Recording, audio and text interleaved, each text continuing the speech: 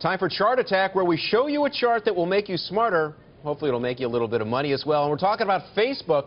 This stock has been on a tear for the 8th day in a row. It's making another post-IPO high. Back to where it started. What an incredible trip it has been. All right, Andrew Keene, our closer, in from Chicago, here in New York, in the house, in studio.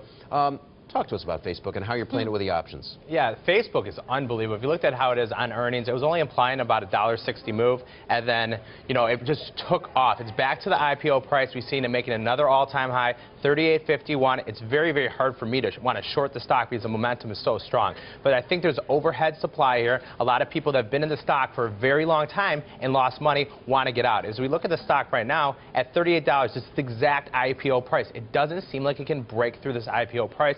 I think it's headed lower. I don't want to short the stock, so I bought some puts for next week. I already sold half of them out, so my trade is buying the 37.5 puts for next week. I can do this for about 60 cents, so my break-even's around 36.90. If I see it starting to roll over, I might spread them out to a further month. What's your promise for it heading lower? It's because people want to get out. They're like, okay, I got my money back. We are all on social media, as we know, right? Twitter, love it. LinkedIn, amazing. I don't use Facebook. I don't sign in Facebook. I don't know many people that like Facebook anymore. Yeah, they had good mobile. But they've got 1.2 billion. Do you know how many of those are fake? The world. Do you know how many are fake?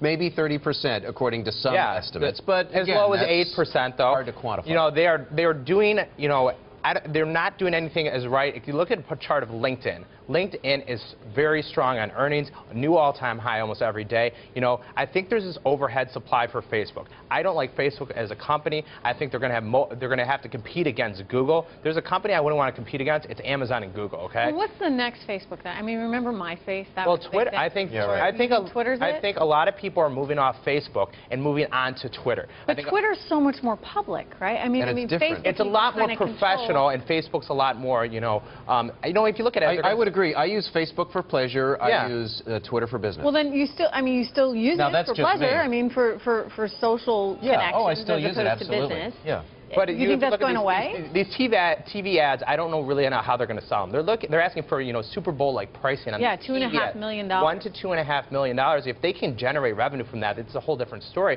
But I don't think there are going to be that many companies that are going to willing to pay for this because a lot of the users are fake. You know, a lot of people are on Facebook. Well, you're alleging. You are alleging. Right, but the generation thing is, as we say, Twitter and LinkedIn is more for a professional, right? A professional is going to have more money than someone who's 16 years old. So trying to sell. Yeah, but if you can get the 16-year-old, I mean, hooked on something and you got them for the next however many decades. And their PE, you know, is obviously you can't look at PE on all these social media stocks. You look at Yelp. Yelp's up from 40 to 60 in 2 days. I mean, that's incredible. You know, Facebook's the only thing on a chart.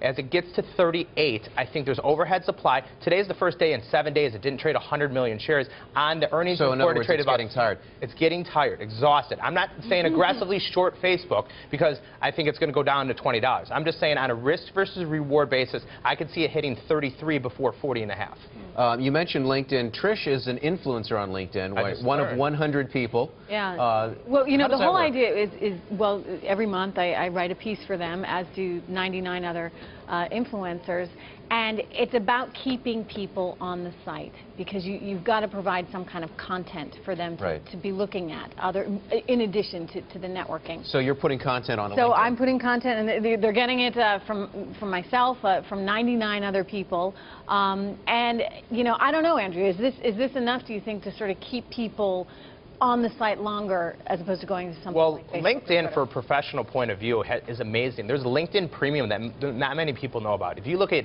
how many emails you get in the day, I can't imagine how many emails you get, 300, 200, 400 emails in a day. But if you buy LinkedIn Premium, which is I think is around $70 a month, you can email people and network with them a lot quicker and a lot better. I like LinkedIn's business model a lot better. Which, at an all-time